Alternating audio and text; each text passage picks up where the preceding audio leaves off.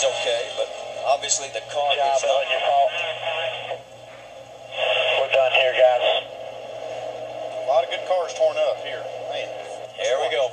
It's like you say, it's just a sense of urgency. All these cars trying to get with each other, and you see some contact right there mid-pack. Looked like Boyer was involved in that. That looked like Kyle Busch getting into Jamie McMurray is what got all of that started.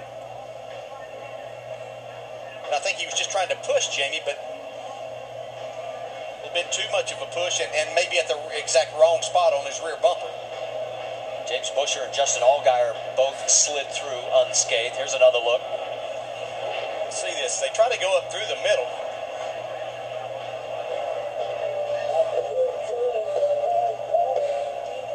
Looks like there was some contact with Michael Waltrip too at the same time. And it could have been Boyer into the 18 also that made him get into the 1 a little bit harder. On board, Stephen Wallace.